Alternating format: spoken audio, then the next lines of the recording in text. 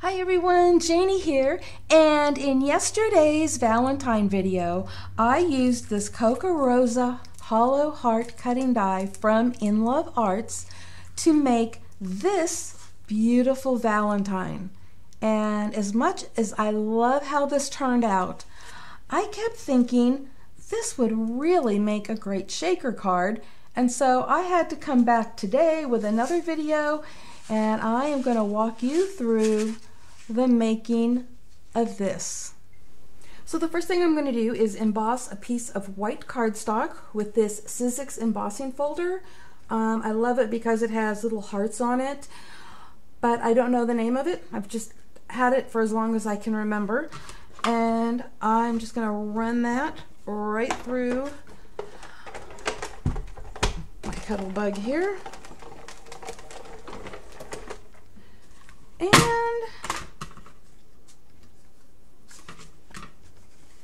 it is so pretty.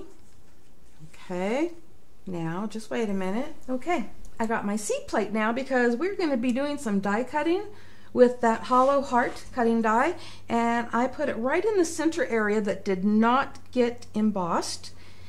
And normally I would do the die cutting first, only because it can flatten out the embossing. But I needed to know where I was putting that die, otherwise I would be cutting in the wrong place. Okay, with that out of there, there is still embossed design on there, but if you want, you can always stick that back in the embossing folder, kind of line things up because it'll fit right in, and you can just run it right through again. But I'm not going to do that right now because I have something else that I need to be die cutting. Okay, off camera, I did run this through the embossing folder again to make the embossing a little bit deeper. So that is done. And now I'm going to be using this red glitter cardstock from Close to My Heart. And I have lined the back of that with double-sided tape because the die cut is so thin and intricate, and I don't have a fine tip glue bottle to do this with. So I did that so that it'll be sticky on the back for me. And by the way, the other piece that I cut out, I can save that and use that for another project. So let me get this lined up, make sure I've got it on the, yep, there's the tape. Okay, wanted to make sure everything was where it needed to be, and I am gonna run this through. Now with the glitter cardstock, I do have to run it through a couple of times, and it is not the die's fault. It doesn't matter which die I use with that glitter cardstock. So I'm going to run that through a few times, and let's see what we get.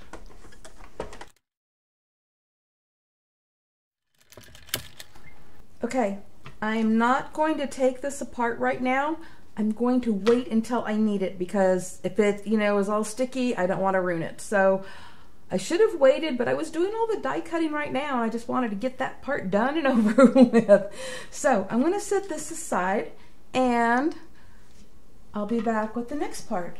So next I'm going to be making a shaker pocket, and you can buy shaker pockets pre-made like this from Cat Scrappiness, but what I need today is not that size, and so I'm going to be making a custom shaker pocket, and I will show you how to do that.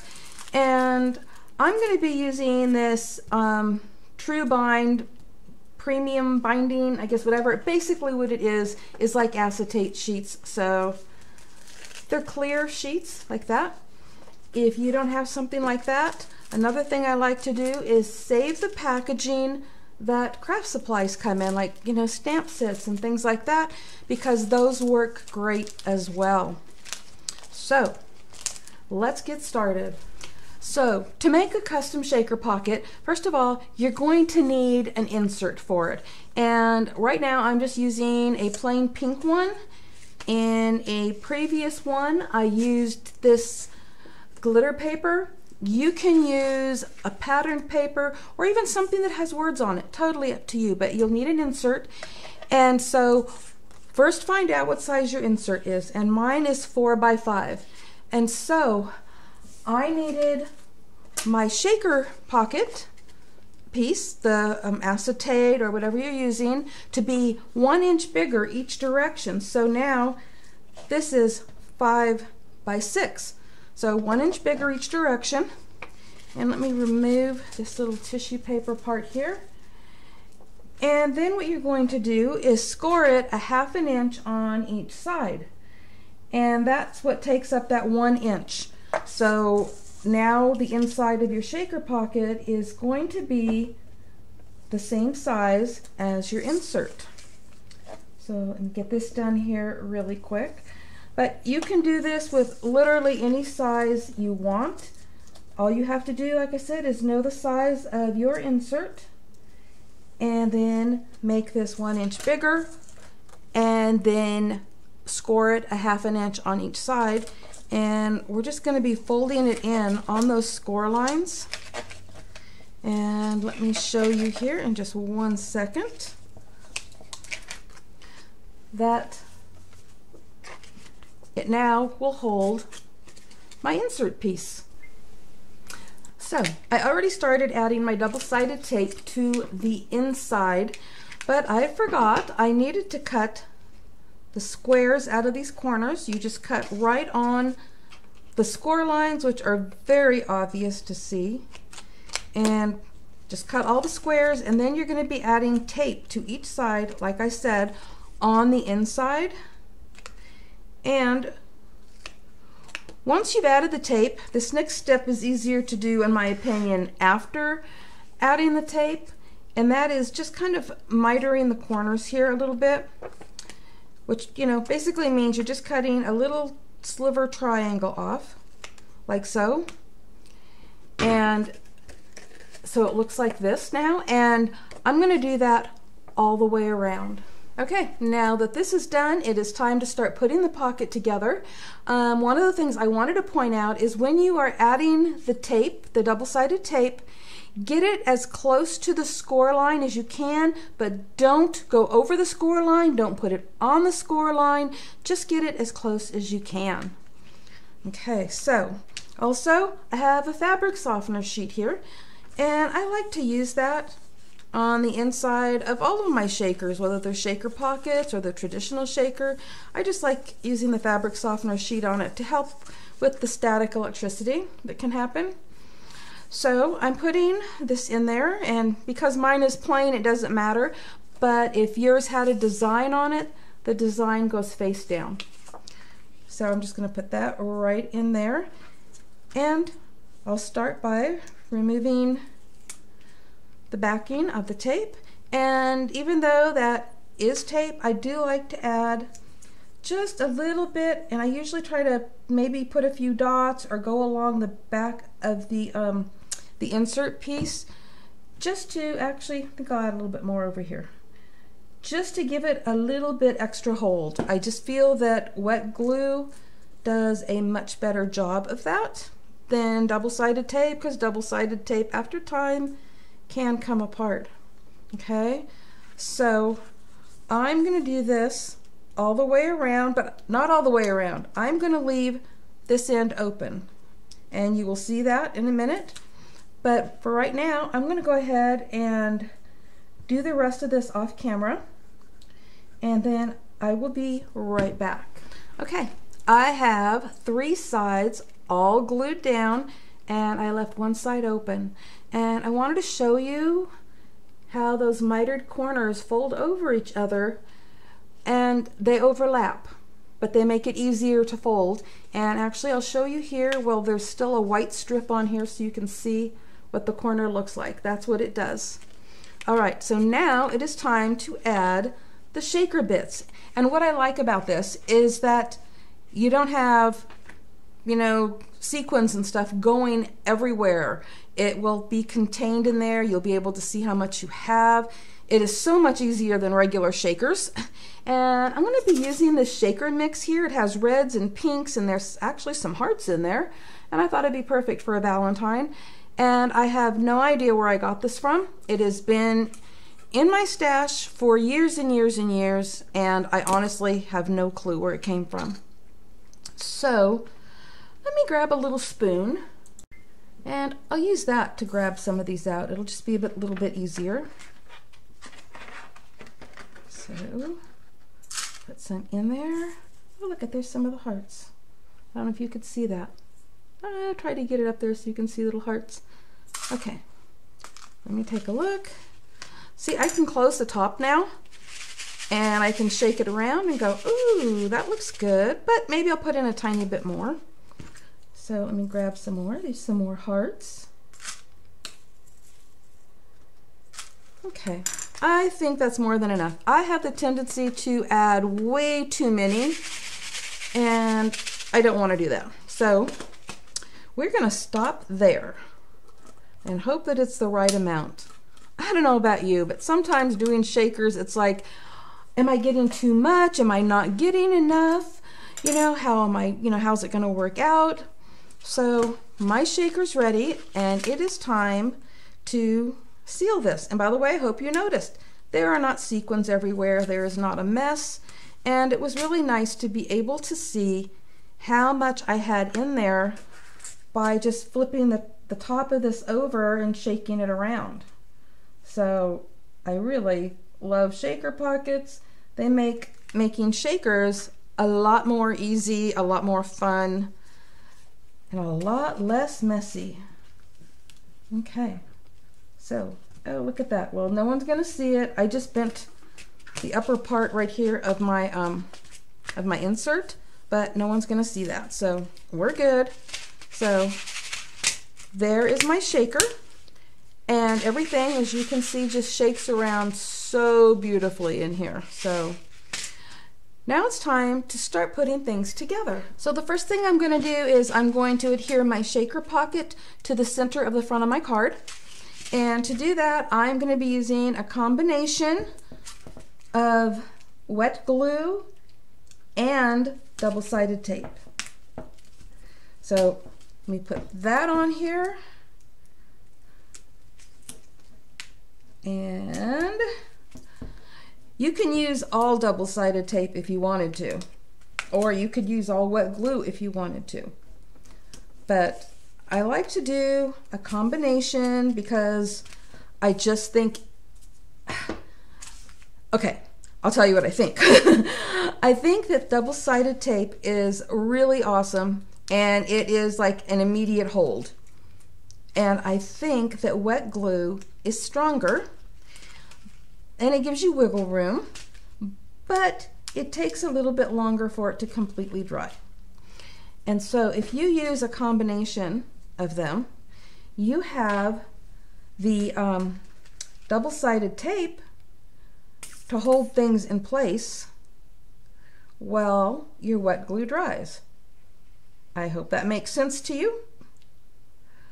But it makes sense to me because once I put this on there, like I said, it's going to hold from the double-sided tape, and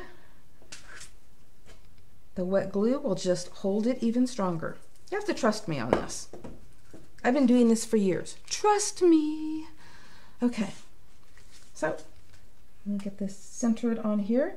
And you will notice that there's a little bit of extra space, top and bottom, than there is on the sides, but it's the same with this. So everything is going to just work perfectly. Let me move those shakers down, see if I can press down on this side a little bit more. Oh, look at that, it moved. Well, it doesn't matter. It's not going to be seen, so we are good. Just make sure that everything is attached. And so the next thing is to put this over the front. And I know you're wondering, what about that gap in the middle? Well, yeah, that's what we're going to be doing with this. So it's going to be inlaid, and it's going to be beautiful. So for this, I am using only wet glue. And actually, let me clean the top of that off there a minute. I love Beacon. Do you see that? I just rolled it up and sat it down. You can't do that with white glue. Okay. So, let's see here. This is the front. I will be putting my glue here on the back. And I really don't want to bore you with this part of it. So I will probably either speed this up for you, or I'll just cut it out and come back when it's done.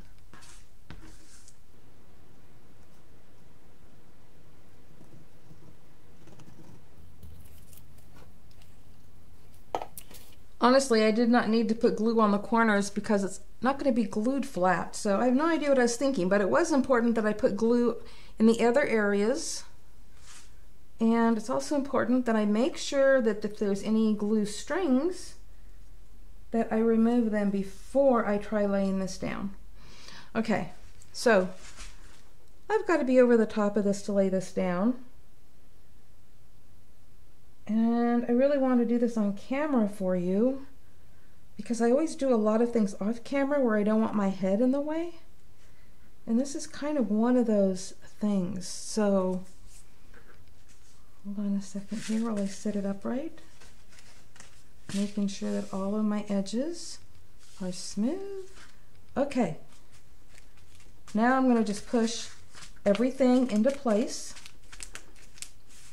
making sure that all of the glue is attached. Okay, I think it's all on there really good.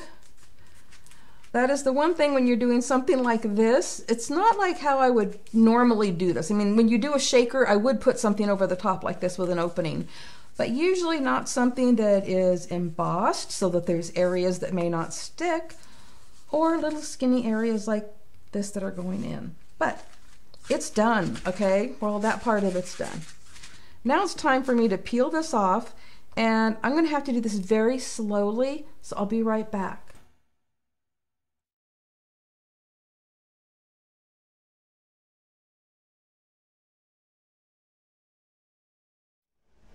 Okay, wish me luck.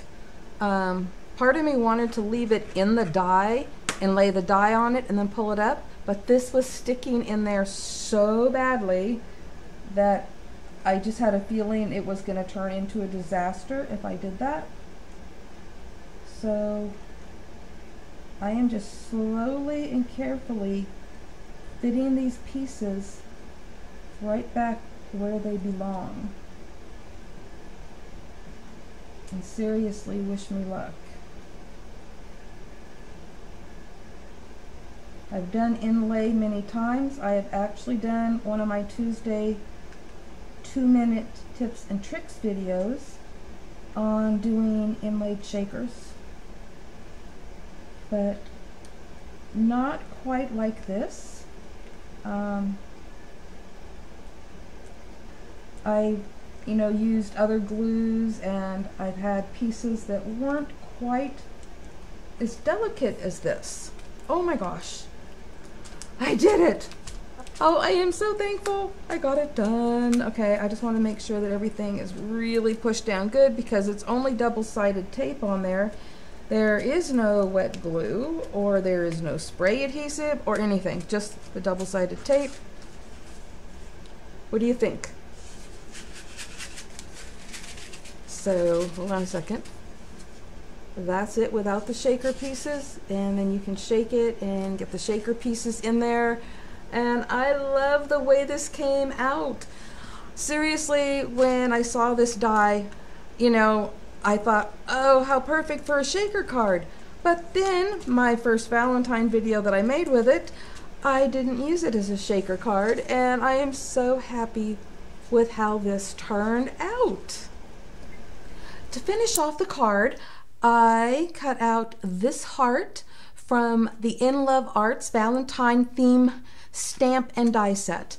And actually it is this die that I used, so it cut out the heart wreath, I guess you would call it, and the centerpiece, and I'll be able to use this on another card. And it comes with the dies to cut out the hearts and the flowers, and it comes with lots of sentiments that I can use on the inside of the card. And then I cut out the word love and put that on there. That's from just some random die that I had laying around. The same with this little heart up here. I just thought those really just went well with all the hollow hearts, and I just thought it was so perfect, just the perfect way to finish it off. And I popped those up with these 3D foam squares, and Normally I probably wouldn't, because this is just not going to work. Well, I think it might fit in a card. The shaker part actually folds flat. I don't know how I can really explain that. You'd have to see it. Unlike other shakers with all the foam tape around them and everything, this will actually fold flat.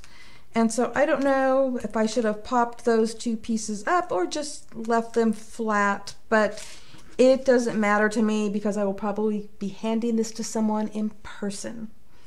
So there is my finished card. I love it. I will be putting some pictures here on the screen.